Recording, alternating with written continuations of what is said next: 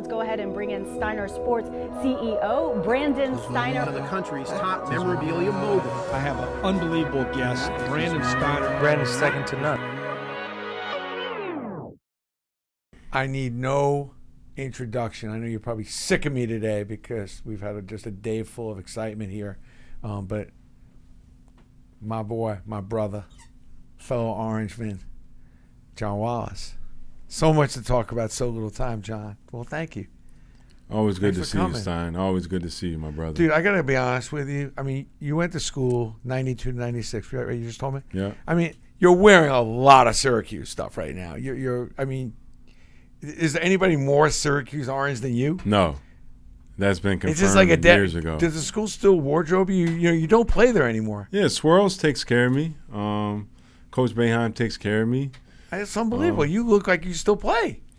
Well, You probably could. I can play. I just don't, I try to stay in enough shape to, beat up on my two oldest sons. And Nice. so that's my sole motivating factor to stay in shape. Now your son's still balling? Yeah, my oldest son's actually coaching up in Rochester. He has his own AAU program, New York Ballers. We'll be actually playing in the junior NBA tournament, the first tournament they're doing this year, like the Little League World Series.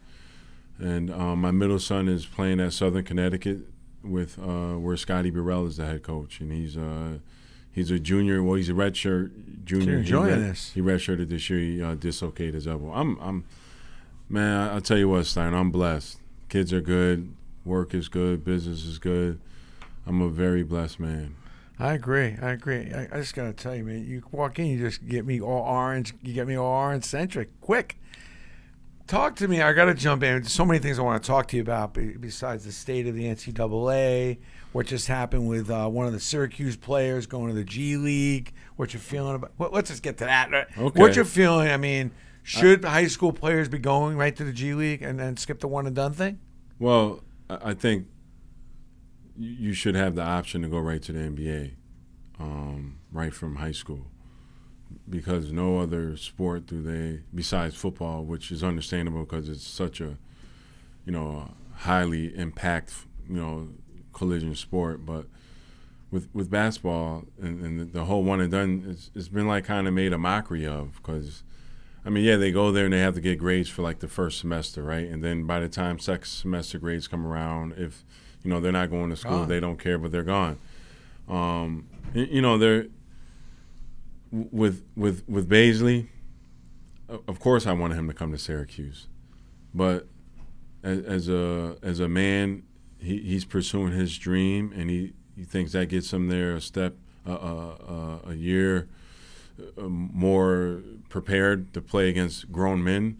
Then I can respect that. Hopefully it works out for him, because you don't want it to backfire. Because what people don't realize is in the G League, 90 to 95% of those guys aren't NBA players. So if you don't play good, it looks really bad. That's why when you see a guy averaging 18, 19 points a game in the G League, it's not really a big deal. You have to average 30 a game, 35. Like Trey Burke was dropping 30, Yeah. and basically saying, maybe play the rest of this game. You could see he was a man amongst boys. Exactly. He dropped the 30 when he decided to drop the 30. At least I thought. I'm a big G League fan, and I like the league. I love the G League. I feel like the league is on its way finally. If you had a few more two-way players on there, you got something that's really worth watching. What I don't understand is why don't the local teams recruit local players? Like, why wouldn't Westchester Knicks have more Syracuse players? Why wouldn't the Chicago team have more Michigan and Ohio State players, things like that? Well, because certain Syracuse players that would possibly come here have better fits in other programs. But it's not about the fit. It's about the attendance and about the marketing. Well, it's all about the fit, right? Yeah, it is about the fit. You're right. Because you gotta go to a place where you could possibly make the team, where a team has a need for what you do well. That's the whole thing in the G League. Most of those guys will never get called up, but the slim chance of you getting called up is because whatever you do very well, that team that owns your rights is lacking. That's how you get called up. Talk to me about your level of competition. I hear stories about you. I mean, because you seem such a nice, laid-back, teddy bear kind of guy, and it's been a while since you were competing like that. But Are they true? Were you as fierce a competitor as the stories that are told about you? Absolutely. I loved winning since I can remember competing in anything in my life. I remember trying to cheat my mom playing cards when I was 6 years old. So I've always had a disdain for losing. Like I just, so yeah, the stories are true, especially the one with me and Hopkins getting left behind one time because we were playing. Well, take me to that story. Game. You and Hopkins are at the airport. Yep, we're playing video game, and Coach already told us, like, come on, let's go. And I'm like, Hop won, and then I won, so neither one of us won. You're playing a video game in the airport. Street Fighters. Street Fighters. And I was Blanca. I always use Blanca. And Hop would rotate through different people because I used to own that game. And this particular day, Hop was getting the better of me. And so it just couldn't end that way. So we ended up buying like $30 worth of we ended up getting like $30 worth of quarters, and we just played and played and played. We didn't realize the bus left us, honestly, when we got done. The bus was left. The bus left. Well, us. Bam's like, we're leaving at 6. We're leaving at 6. There's not a lot of flexibility to his timing. He's a pretty flexible guy, but not on the timing. Yeah, and but that's just a crazy story. Hop and I still. Who was telling the story about Hop? Did Hop call you once and say, "Would you come down and let me play defense on you?" Oh yeah. Well, what was that about? What was that? Well, so Hop. Mike Hopkins, former assistant coach, now coach of University of Washington basketball. Love Mike Hopkins. You can't not love Mike. I love Hop. I played with Hop. So Hop calls you up one day.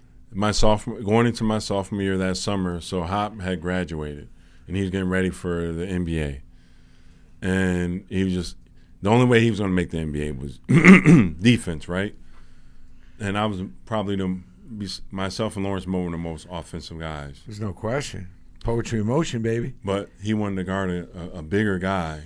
So I used to literally go and play Hop one-on-one 3-4 hours on offense only. So I loved him for that because who does this? Who goes to plays one-on-one and only wants to play defense? And one day in particular, I was on fire. And I remember we were sitting there, and he goes, "There's probably no shot I'm going to make the NBA because you're a sophomore in high school and you're just kicking my." You know what I mean? Why Syracuse, by the way? How do you end up at Syracuse? I'm from Rochester. You could have gone to a bunch of places, or no? Yeah, I could have went anywhere in the country. But I told Georgetown, North Carolina, Indiana, don't even bother recruiting me. Good. That's good. I'm Georgetown not that type especially. Of player. Yeah, I could have went anywhere in the country, but I've always loved Syracuse as a kid. My earliest tournament moments or memories are, unfortunately the '87 game, and then I remember in '91 we were the first 15 seed to lose to the 2 seed. 2 seed to lose to a 15 seed. So I've always loved Syracuse. How do you lose to a 15 seed though? It happens. Something like that happen. Who'd you lose to? Syracuse. Was that Vermont? Syracuse lost to Richmond. Oh, Richmond Spiders. Richmond Spiders. They just came out. You didn't see them coming, or you were looking past them? Well, I wasn't on the team. Oh, I would have never allowed that. Let's get that clear. Okay. That's the one thing I joke with Billy and Derek about all the time because they ended their college. Billy lost to the Richmond Spiders his last game in college, and Derek lost to Minnesota. You bring that up all the time. Yeah. No question. Little jabs at him a little bit. Yeah. I wouldn't have lost to Richmond or Minnesota, but no, they lost them in '91, just like Coach K lost to Lehigh with C.J. McCollum on the team. He was a 2 seed. It happens. It happened to Bennett this year with Virginia. It's tough. There's so much. There's a lot of parity in college basketball because of the one and done. Because you get a team full of freshmen and sophomores going against a team of mid majors of juniors and seniors. That's going to be a 50-50 game, majority of nights, right? I mean, yeah, I can see that. Even though the talent discrepancy is heavily always favored in the one and dones, talent. But you get some juniors and seniors who've been playing together in a cohesive unit, they're hard out. Chris, you're playing together 2-3 years, and God knows how much to pick up games. Kind of like the way the Warriors are. Exactly. They practice a lot. All on the same page. You just know where each other. You just know where each other is going to be. What's up with Boeheim? I sit behind the bench. I love him as a bench coach, by the way. I love him as a coach in general, but funny guy in the huddle, or could be funny, could be very. He's one of the guys who's hilarious, and he's not even trying to be. And that's just, he says some of the craziest things that are just hilarious. And, I think his biggest attribute to me as a coach is the way he makes you feel as a player, confident-wise. I mean, he fills you with premium unleaded. And how so? Take me through that. That's important to me. Confidence and self-esteem. He instills a lot of confidence in you because he requires you to or allows you to do like whatever your game is capable of doing. No restrictions as long as it's not detrimental to the team. So for me, my progression going from freshman year all the way to senior year. Freshman year, I probably took 1 or 2 threes. Sophomore year, I think 7 or 8. Junior year, a couple. And senior year, I take like 90 threes. And it's just a progression of him instilling me with the confidence to take those shots, because Boeheim has never said to me that's a bad shot. He always says, next time hold your follow through, or balance, get better balance, or take your time.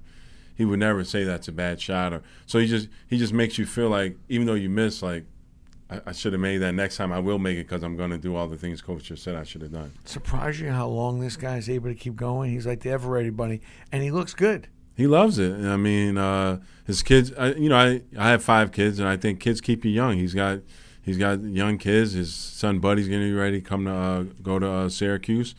His youngest daughter is playing ball, going to U of R, I think, or RIT. She could ball. Yeah, and his son Jimmy's at Cornell. So I mean, it keeps you young, man. Your kids are in college.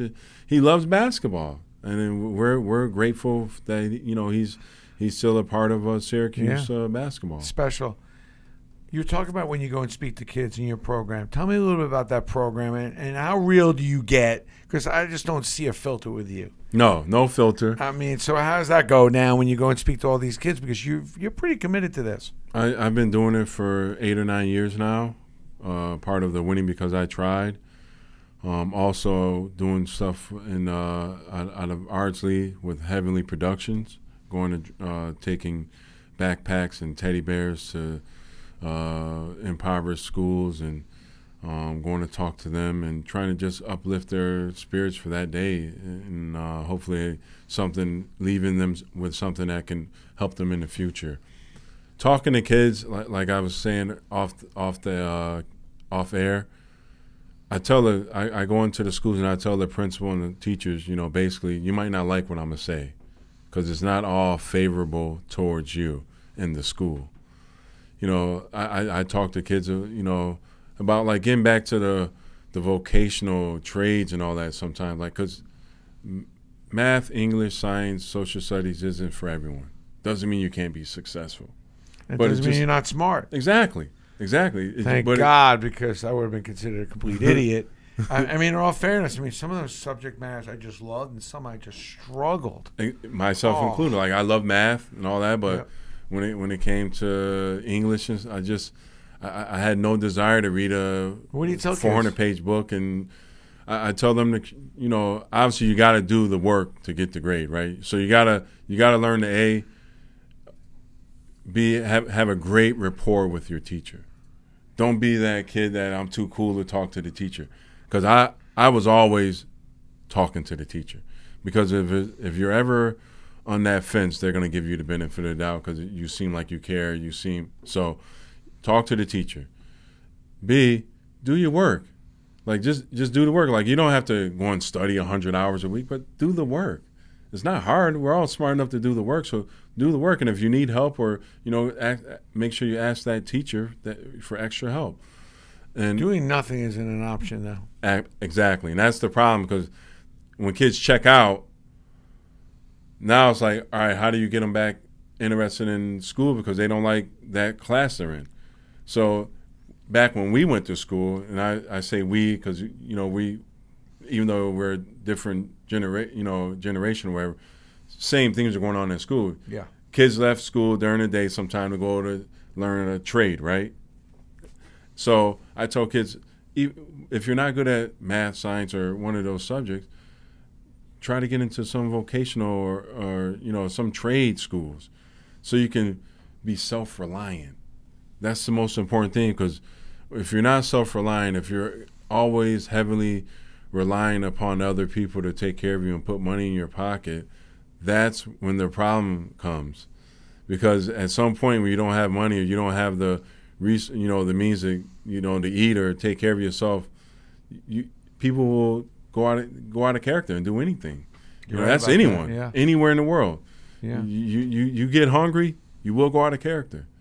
Right. So you try to make sure the kids, they frown upon certain job, and I'm like, if you do the math, and a guy goes and does like a 5 or 8 year bid in jail, right? But that same guy would never ever work at McDonald's, but he goes to jail and now he's working for 17 cents a day, right? Or whatever they pay him. It's some, menial payments.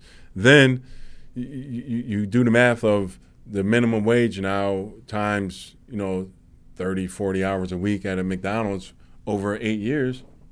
It's a lot of money. Yeah. That's how you got to start. That's how you get the kids to thinking long term. And it usually will lead to something else. But that's how you just get them thinking long term about, basically, being able to take care of yourself, because that's the root. That's at the root of the problem. Because if you can't take care of yourself, people are taking care of you constantly, and those people aren't doing it happily, something happens bad. Nothing good. What's your take? By the way, I brought a little gift for you, by the way. A little piece of the 2003 championship course. Okay. It's like kind of a good luck charm. So I just kind of just look. Thanks so much. I appreciate that. It's something to have just to remind you, just winning. Talk to me about the NBA. What's your take on the NBA now? Do you like the league? And what's your general feeling? I mean, the Knicks are struggling. There's a lot of teams struggling, and how they get out of that struggle. Well, are some of the teams struggling on purpose? There's no question trying to get the lottery pick, but I mean, I'm talking about teams that when people complain about the Knicks to me, for example, and I'm like, listen, you know something? There's a commitment from Madison Square Garden to do everything and anything possible to win. It's not from a lack of trying. See, but I wouldn't trade the Knicks team in for 12 other teams. I wouldn't want to be Charlotte. I wouldn't want to be Sacramento. I wouldn't want to be a whole bunch of these other teams. Well, I'm so happy you said that, about the Knicks trying, because so many people in the streets I have to correct who try to bash the Knicks and management and Mr. Dolan. They kill themselves on all courses to try to win. I just think it's incredibly difficult. It's really hard. Incredibly difficult. But don't fault the guy, Mr. Dolan, he's cut every check that has been asked of him. Oh, and then some. Yeah. I mean, and his ROI now is like not good. Yeah, but that's what makes and that sometimes happens. But his ROI when he made $1 billion investment in '94. No, I'm talking about on the players right now. I'm just saying the guy's made a lot of incredibly good decisions. Of course. But that's why he's a billionaire. But I think winning though in the NBA is it too difficult? It's almost hard. Too hard. And things have to align right. You have to, like Donovan Mitchell, for instance. No one knew he was going to be that good. I saw Donovan in Utah, by the way. I said, dude, man. He's great. He's really good. Fun personality. A lot of teams pass on him, though, right? Sometimes you hope to find that diamond in the rough, and hopefully the Knicks can find another one, because I think that's what Kristaps was, even though he went that high. A lot of people weren't high on him. Yeah. So, we got another one coming. Yeah, we're going to be all right, I think Scott Perry and Steve Mills are going to make all the right moves, and they're going to get us back in a position to contend and compete for titles. Burke could be a sleeper. Yeah, and you know what? He's not really a sleeper. It's a lottery pick, but he's rebounded. Burke, he's to be commended. He felt because he fell. He was a bust. He was in the G League for a while. He was shipped from team to team. And it's easy to lose your confidence in your way in those predicaments. And for him to come out on the other side looking even better is a testament to his character. Surprised, man, because I watched him. And that's a Scott Perry fine. So that was a Scott Perry fine. I just think it's so hard in the NBA to win. There's more teams that don't win than that do. Yeah. And I'd love to see Adam Silver help figure that out. Well, I think the G League is a part of it. Maybe develop more players, so there's more good players to be had. Maybe. Well, as long as you have 3 or 4 type all-stars on one team, it's going to be tough because everyone's now trying to get 3 or 4 all-stars, and the truth of the matter is only 1 or 2 teams are going to have that. You know, you'd be on Golden State right now if you were still playing. No, or would you want to have your own thing? I always went against the grain. Not that I was an all-star or anything like that, but I always went against the grain. I always did my own thing. Plus, you know, from the cloth we're cut from, coming, you know, watching the 80s basketball and then playing in the NBA in the 90s, we weren't about joining forces. We were about breaking through on our own. So it was a completely different mindset. We didn't have that mindset at all. Your favorite moment as a pro? Favorite moment as a pro is just probably, you know, hearing my name getting called by David Stern because, you know, I never really thought about the NBA as a kid. I wasn't that kid who played basketball young. I boxed and I played football. So basketball kind of came, late for me. I was a late bloomer.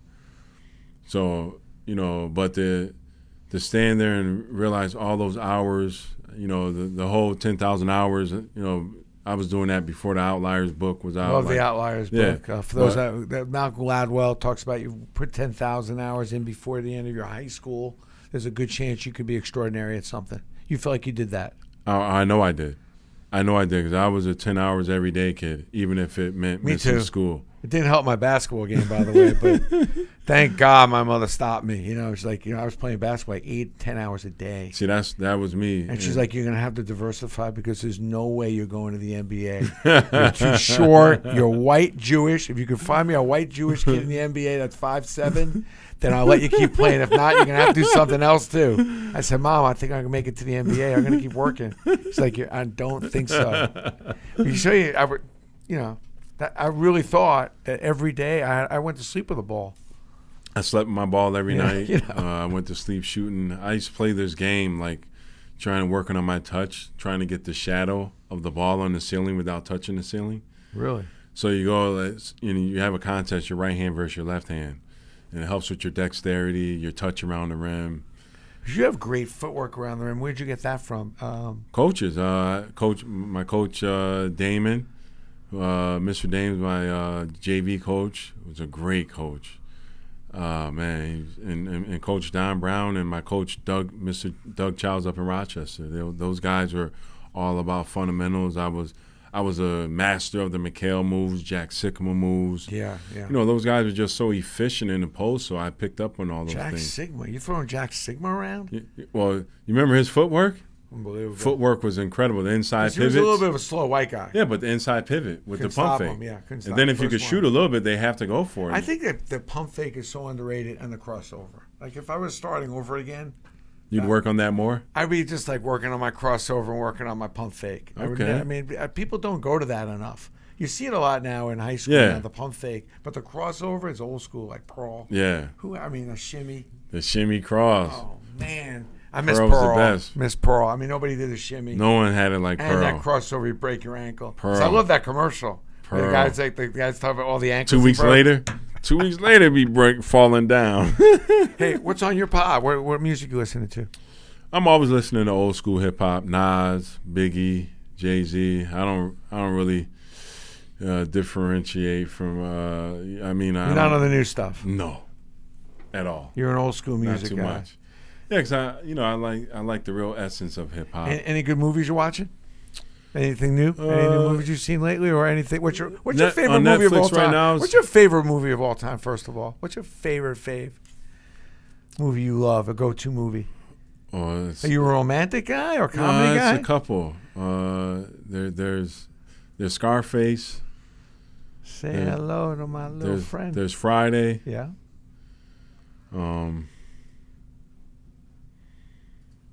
Oh man, Menace to Society. I love. Really? Yeah. Wow. Yep. How about TV shows? What are you watching these days? A lot of good TV, man. And Usual Suspects. Really? TV shows. I like Blackish. It's really, really funny, I think. Hysterical. Yeah. the Carmichael show went off. I really like that. You a Shameless guy? I watched Shameless a little bit. Yeah, that's good. Or Ray Donovan? Showtime. Yeah, I like Showtime. I watch Ray Donovan.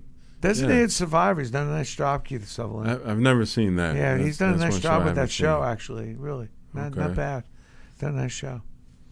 Yeah, I'm not. I have to check that out. Are you a little upset about what happened? Like knocking down some of the old bars at Syracuse over on Marshall Street? Absolutely. It's a little bit discouraging. I can't believe it. I didn't even invest in that. I was a little, oh, man.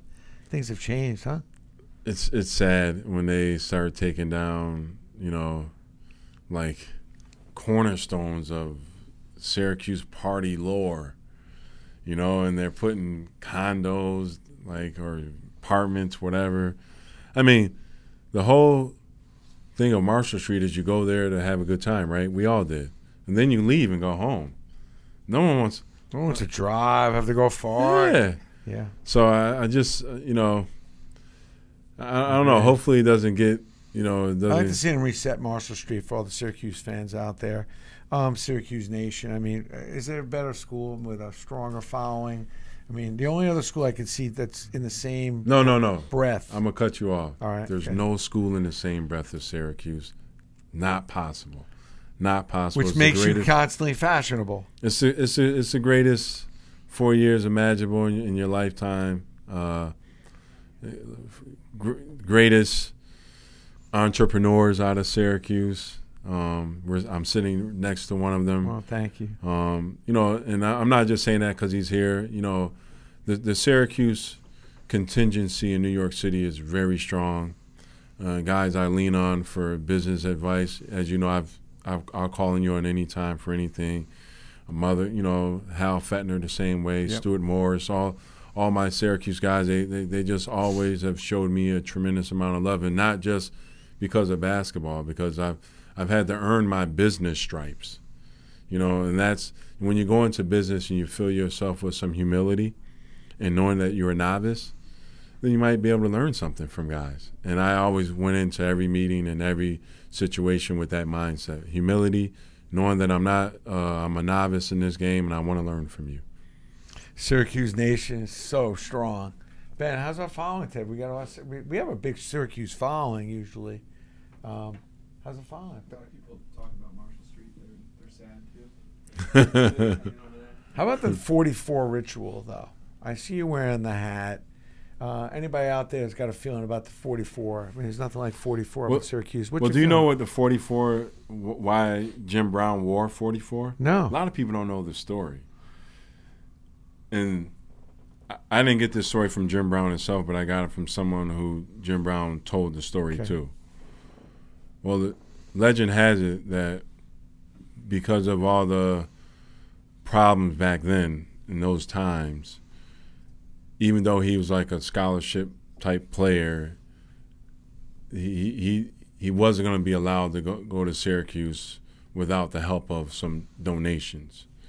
So legend has it that 44 people donated for Jim Brown to go to Syracuse, and that's why he wore the number 44. And I'm honored and beyond ecstatic and elated to be the last person that has worn that number on the basketball court. What prompted you to wear 44 though? I wore it in 8th grade. I wore it in my first year of basketball was 8th grade. I wore the number. I always wore it, and because of Derek Coleman, because that was my guy coming up, watching him play. So I've always. What was Derek? I mean, listen, I've gotten to know Derek, and he's just a completely different person when you get to know him versus what you think. Yeah, absolutely. Right? What's your take on Derek? I mean, do people realize how good he was? Derek has this facade, and if you aren't able to break through it, then you're only able to see that hard facade that he puts on. But guys like us, real Syracuse guys he knows that really has love for him, you're able to break through that facade, and you're able to see the real him, and you're able to see a loyal, tremendous friend.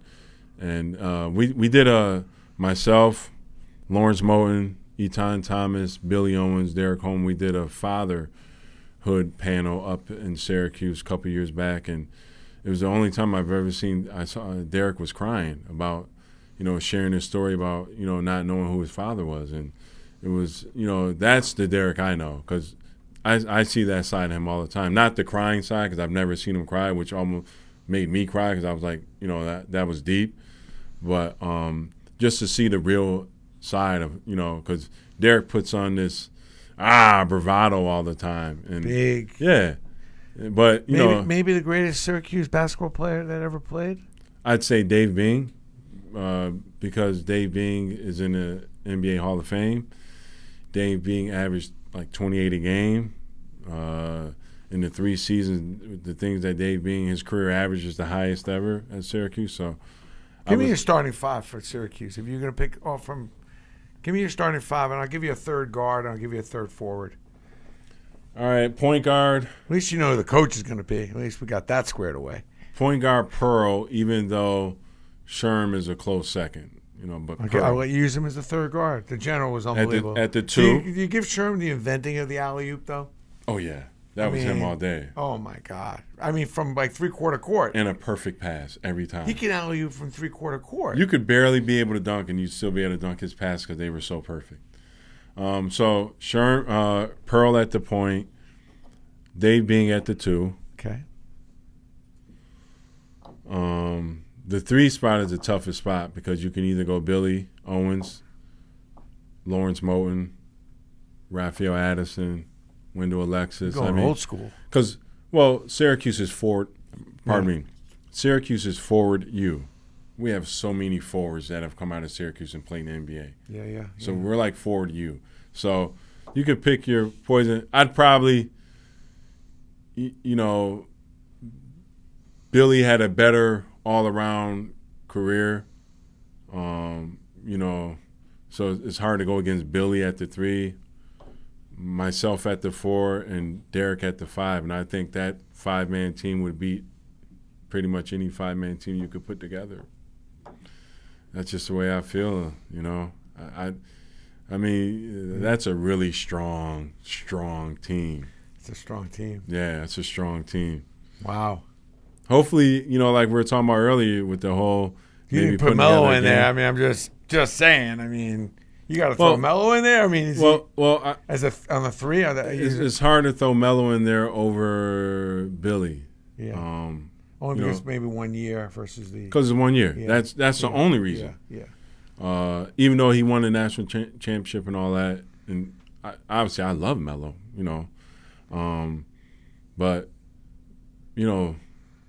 I got Jerry Mack on the 2 is maybe the backup to Bing. At the 2, Jerry? No, you put Lawrence Moten at the 2. You move him over to the 2. Yeah, you got to. G-Mac's got to be the point. Scorer, yeah. I mean, we have there's a lot of players. Yeah, we have a plethora of guys who can fit the bill for us. Am I missing anything out there, Syracuse Nation? Bring it. Last thing. Do you hate UConn more than Georgetown, or Georgetown more than UConn? Or what was the team you loved to beat? Was it Georgetown, UConn in that order? And then was there a third team that I'm not thinking of? Well, I have this innate feeling about Georgetown, right? It's not a good one, I hope. So, you're born to hate Georgetown as a Syracuse. Was there a lot of talk, though, when you played Georgetown? No. Well, we owned them when I played. There was no rivalry, really, because we always beat them. Ewing talks a lot. Ewing wasn't there, right? Ewing talks a lot about how he owned us. Well, we owned them when I was there. Only losing. I think I was 6-2. You don't think? Don't give 6-2. Yeah. 6-2. While the scores you won there. Everybody tries to. Yeah, well, I think we lost. We lost once my junior year and once my senior year at Georgetown. But the last game we ever played against Georgetown at 25-13, and we beat them by 20. So that Georgetown. You think? And the whole UConn battles were always really good, and crazily enough, when my son played against UConn 2 years ago, I ran into Jim Calhoun. And he was like, Wallace, you were like the one who got away. If you'd end up coming to UConn, we'd have definitely won a title, because I'd have been there with him, with Donnie Marshall, Ray Allen, Deron Sheffer. So we did, but you know what I told him? I almost won one at Cuse. I'd rather almost win one at Houston than win one at UConn. Wow. And that's the truth. Wow. I'm a Cuse, baby. Wow. Well, I'm excited for next year. Oh, I can't wait. I can't wait. It'll be fun. Be great. I'll see you up at the Cuse for men's fantasy basketball camp. Nation, the podcast Steiner Nation. I'm leading towards going to Steiner hasn't come up to the fantasy camp in the last 2 years. Before that he was a staple up there. He has a couple of championships. I guess he's just resting on his laurels. I have 3, by the way. Yeah. 3 I think you won 3 out of. I think you won 3 out of 4. So like 75% of the time you're there, you're winning chips, baby. It's my choice. Only trophies I've ever won in my whole life. Thank God, Jerry McNamara was my coach.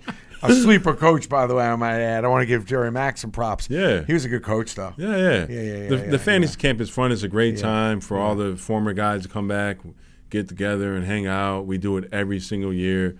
It's always fun. It's always a good time. And hopefully we look forward to seeing you up there this year, Steiner. I may be on your team. I saw you guys are going to be playing with us. Well, Steiner, if you want to win, get on my team. I need Jerry Mack. Jerry Mack's my first go-to. I'm always with Lawrence, though. We kind of like Lawrence and I have our thing. We have 2 championships. So, okay. Yeah. You must have won after I left. No, I don't know if you remember, but I won one. Oh, right, the last year I was there. We got ass kicked. Yeah, that was terrible. Yeah. Closing remarks, things you want to say, things you're up to, anything you want to promote? I'm not really promoting anything. I other than a lot of Syracuse I just apparel. Hopefully you're working for Nike or whoever makes those 44 hats. I come here to support my Syracuse brother anytime. Thank you. You know, it's amazing what you're doing with the podcast, the traction you built. Because I remember when I did this show, 2-3 years ago, we did a show with Pearl, and we called him Mike Hoff. Yeah, raised a lot of money for Pearl, though. God rest his soul and everything, but it was a big help to him. Yeah. Well, Boeheim always talks about how Syracuse, as a city, as a philanthropic city, raises more money than all these other big blue blood cities. And that's a testament to the type of people that are upstate in Syracuse Nation around the world. Like, we just have big hearts, and we're just real people, you know. And when I was at Syracuse and I was hanging out with all my AE guys, I became like an honorary member of AE. You're an AE guy. Yeah. I didn't know that. I would go and like help them with the rush lines and all that stuff. Yeah, I'm with those guys all the time. We had a AE reunion month and a half, 2 months ago in the city. That's cool. Dinner and everything. Good for you. Yeah. You're a flexible guy. Like I feel like you could. You gotta be right. I think it's survival of the flexible. You're right. You got to be flexible. You got to have your head on a swivel. I can acclimate anywhere. I feel like you can acclimate anywhere. No question. I think it's a big strength of yours. Yeah, and you know, especially like when you're playing basketball, and I went overseas. When you play overseas, you're like in a foreign country. The language barrier. You don't know anyone, like, at all. You don't know anybody over there. There could be some cities that have nobody but white people. Well, that's where most of the cities are over there. There's no black people. No. Of any color, of any close to color. No, and they're just – some people look at you like you're like a Martian, and you could tell by their reaction like they've never seen someone like you. And, granted, I'm going back, this is – 2002, 2005 when I played overseas, so it's a long time ago, not recent. Yeah. But I was in Italy, I was in Greece, so the food was great. I had my God, the food was phenomenal. Really, really, really good food, except during what they call fiesta or whatever. It's like during the day from like noon to like 3 or 11 to like 4, you can't eat. They just shut down. They take these long extended lunches, and you actually can look in the window and see people who are supposed to be cooking sitting there smoking a cigarette, chilling. Like, they don't stress themselves. They really low stress. Yeah. They don't work themselves to the bone. They'll rather stay 9 till 9 at night than to work throughout the whole day and not take a 4-hour break, because that's what they do every day. You wonder if they're onto something. They're onto something. Finland's onto something. I just saw something about Finland's changing their whole schooling process. What are they doing? So they're they're doing away with the traditional math, English, science way of teaching. Good. So they're just thinking outside the box. Love which that. in today's world that. you we have to. desperately need that. Right? In today's world you have to think outside the box. You can't keep thinking. Today's curriculum was kind of set in place in like the 1700s or something. You don't think anything's changed since the 1700s? Textbooks, man, algebra, calculus. By the way, I just, I got to add something to my Fab Five. Roosevelt Bowie. Oh yeah, the original big man. He needs to be included in the conversation. Our first big man that he would be the backup center behind Derek. Yeah. No shame in that. I want to give him an honorable mention because I'm happy you mentioned him because he's the player that started the whole exodus to Syracuse.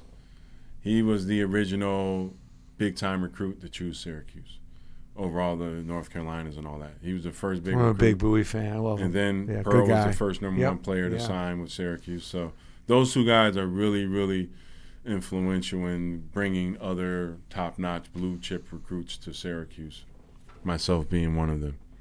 How great is Syracuse Nation? Anyway, we killed you with Syracuse Nation today. Talk a little NBA.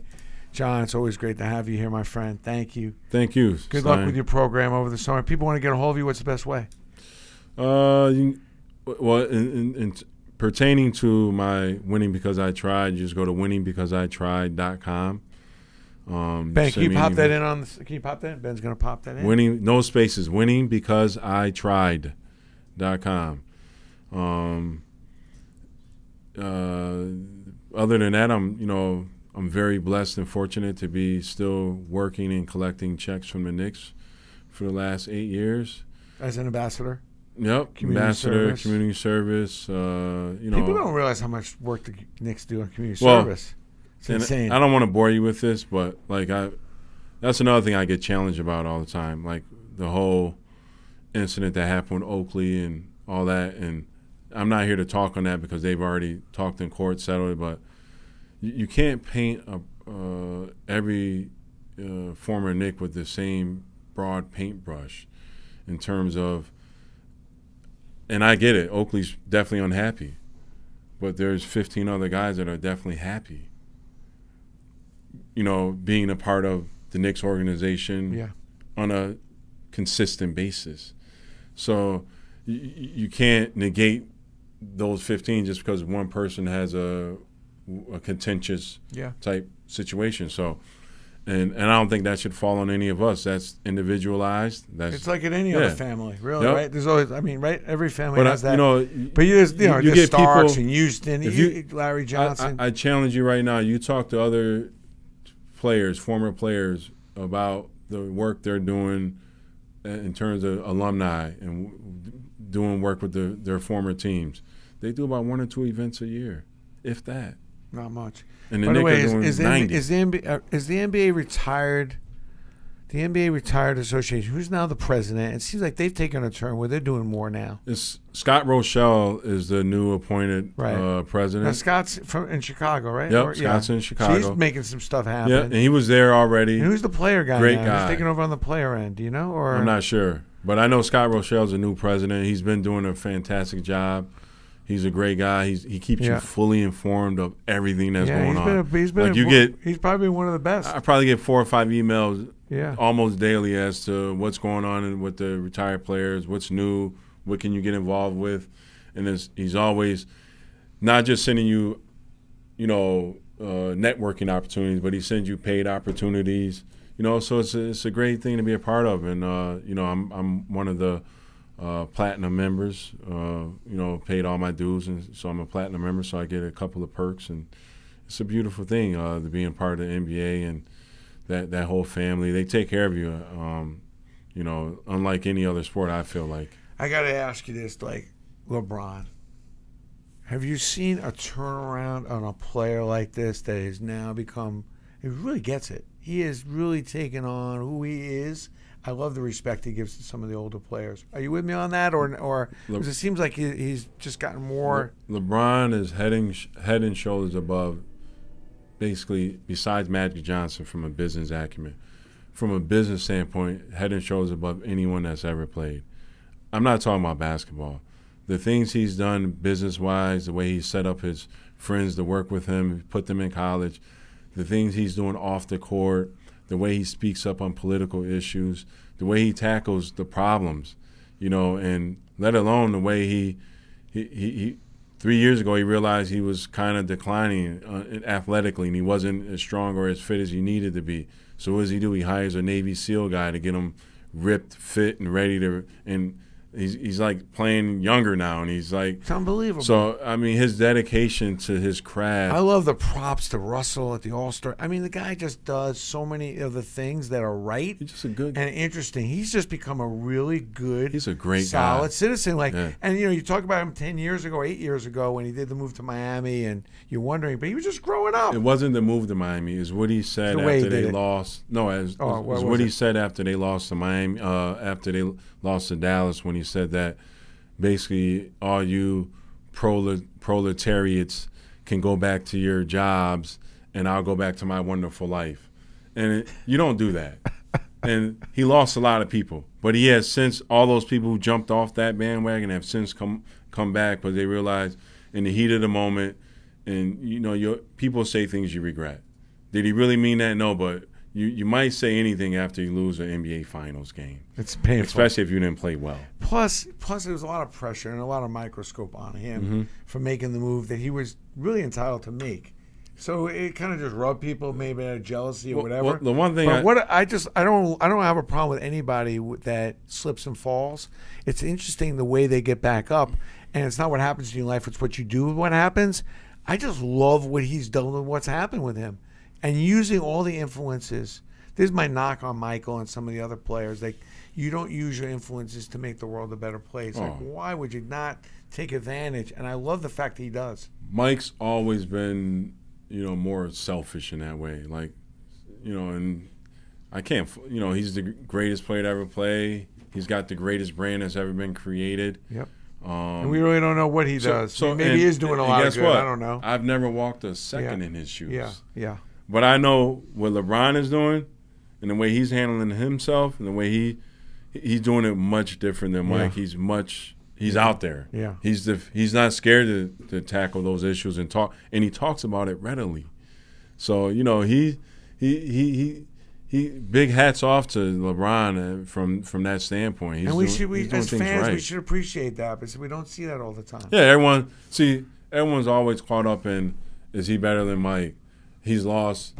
He's 3-5 in the finals or whatever. Like, 8 finals. But think about how much money he's raised in Akron for his school, sending kids to college. I mean, like, he's changing people's lives for the better, and he's changing. And if you change enough people's lives in the same family, you're changing a generation. That's deep. I think he's the real deal. And that's big. Yeah, of course he is. How many people do you run into that you could say is the real deal? One last thing I'm going to say about LeBron. The most profound, befuddling thing I heard all last year. I was talking to some of the Chase execs at a big Chase event we had in the city with the Knicks and the Chase. And they were saying how they were interviewing LeBron and talking to him about, life, basketball, and all that. And he said that, he makes like about $80 million or so off the court a year. No one in the Cavs locker room asks him about business or tries to get in business deals with him. Isn't that crazy? Crazy. I'd be picking that guy's brain. Like, I used to pick the guys on the Knicks' brains all the time. Oakley, Herb Williams, all the time. And the best thing Oakley and those guys told me is let your money accumulate. Don't get involved in any business until year 5 or 6. So I took heed to that. But to sit next to a guy who's just, I don't care what he touches. He can take a strand of your hair. It's unbelievable. Lick it and sell it on. How about the pizza place? The pizza joint. The Blaze. I mean, I went there. It's good pizza. How good was it? It's really good. I I've respect taken my your kids opinion there. on pizza. I've taken my kids there. On It's a scale really good of 1 pizza. to 10, like. It's a 9. Wow, so strong. Because it's like a customized pizza. It's good sauce. It's healthy. It's really good. Yeah. Wow. If it was New York crust all the time, it'd be a 10. You know what's amazing? You know, we like the New Walt- York crust. I give you another thing. Like Walt Frazier sitting courtside, one of the greatest defensive guards of all time. You can make an argument the greatest Knick of all time, maybe him and Ewing, whatever. I said to Walt many times, how many players have come over and asked you? You're courtside. You're watching every game in every Knicks career. And he says, nobody's ever come to him asking for help. Yeah. Now, I begged John Starks to go to him ask for help because nobody had that nice little 10-footer than Clyde. And also, he was a defensive specialist. Clyde was phenomenal. I always pushed Starks to Earl Monroe, too, because nobody had that little spin. Nobody talks about Earl Monroe. Earl had that knack. People got to start talking about Earl Monroe. I mean, you're talking He's about, the original Black Jesus. Oh, my God. I mean, we spent hours in the schoolyard trying to make, do that spin move. The spin move? And that little elbow shot. I don't know wherever he ended up. He always ended up on the elbow with a little. He could be where he was. He bearing that. That was elbow his sweet boom. spot. Yeah, That was his sweet spot. Love talking with John. We'll have to do this again, man. Gonna be interesting. Anytime NBA you want playoffs. me, man. The playoffs are gonna be hot. They're gonna I be can't good. wait for the playoffs this year. It's gonna be interesting. I think Houston's gonna do it. I hope so. Not sure what's gonna happen with Steph Curry. In the West. Kyrie, I just heard he's out for the playoffs and the rest of the season. Right? Did you hear that? I didn't hear that. Yeah. Wow. Kyrie's out for the James Harden. It's his time. Good. He's definitely an MVP this year. I'd like to borrow his game for one day. James Harden. Can you imagine if you had James Harden's game for the day? Like if I got the genie bottle, I would like, I want James Harden's game for that. I'd go right to Manhattan. Maybe that's why I'm not an NBA GM, because I didn't think James Harden was going to be a great NBA player. Because his last game in college was against us, Syracuse, down in Miami, he had like 4 points. You're kidding. His last game in college, Arizona State, we played in Miami. I was at the game, 2009. Wow, I didn't even know that. Yeah, and he didn't play that well. He looked like flummoxed against the 2-3, and obviously he's blossomed into this phenomenal player. And but what James Harden really did last summer, he got in phenomenal shape, because that's what it's about. Kobe and those guys, you have to get in the type of shape. In the NBA, it's called like optimum shape.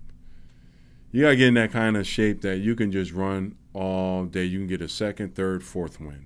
I miss being in that kind of shape. But that's the kind of shape Harden got in, because now he's actually committed on the defensive end. He has more energy at the end of games, because what happened to him last year? He ran out of energy. Like he played that bad that last game because he didn't have no energy. And your legs go, you're done. You're done. You're done. Remember? And I'm going to put Steiner on Harden's level for a second. But at the fantasy camp, Steiner ran into a similar problem. Oh. When your usage rate is at a high rate that you're not normal to, you're working more than you're used to. At the end of those games, you're like, I was done. You're done. I was done. You need the ice tub. You need a massage. Yeah, you need oxygen. I went to that camp feeling phenomenal, feeling like I could score, and I left that camp only half the man I was. Sad. We'll see you at fantasy camp, by the way. Absolutely. Looking forward. He left it all out there, though. That's what's important. I always try to play hard. You left it all out there. You left it all. That's all you can ask for. I still say Jerry Mack is still my coach of fantasy camp. He's my Hall of Fame coach, no question. I love that guy. Well, Jerry's going down this year. I'm not sure if you know that or not. If he drafts me, he's not. I'm on the other side. I'm his good luck charm. Yeah, I had Steiner, I thought you wanted to roll with me. I would like to roll with you, but I won three championships with the man. I mean, I got to go with the hardware. I have 2 chips. It's Jerry McNamara. I mean, all right. you can't ignore him. Mr. Wallace. Always good to see you, my man. Thank you, my friend. And by the way, does anybody wear Syracuse stuff better than this man? I don't know. Have a great day.